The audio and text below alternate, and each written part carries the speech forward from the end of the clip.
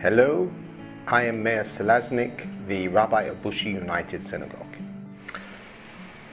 I've been asked to speak to you today about whether we have 10 commandments or 613 commandments. There are 613 mitzvot, commandments, in the Torah.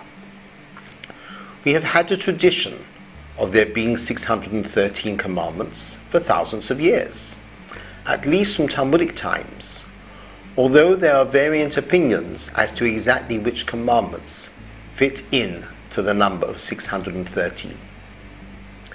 The Sefer HaChinuch, written about 800 years ago, lists and explains all 613, basing itself on the Rambam, Rabbi Moses Maimonides' system of counting. The Aseret HaDibrot, literally the 10 statements, the so-called 10 commandments, actually account for 14 of the 613 commandments.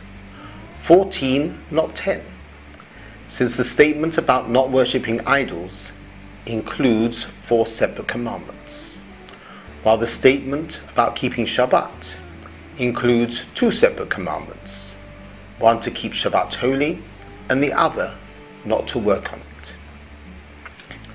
These 14 commandments, expressed in 10 statements, are deemed to hint at the other 599. Thus, the command not to kill connects to other commandments about protecting human life, while the commandments about Shabbat link to the commandments about Yom Tov. Most of the 613 are applicable only when we have a temple, but even in the absence of our temple, by learning about them, we are fulfilling them as best as we can. The 613 are made up of 248 positive commands and 365 negative ones. The 248 do's connect to the number of bones and organs in our body, while the 365 do nots relate to the number of days in a solar year. In keeping God's Torah, we involve every part of our being on every day of the year.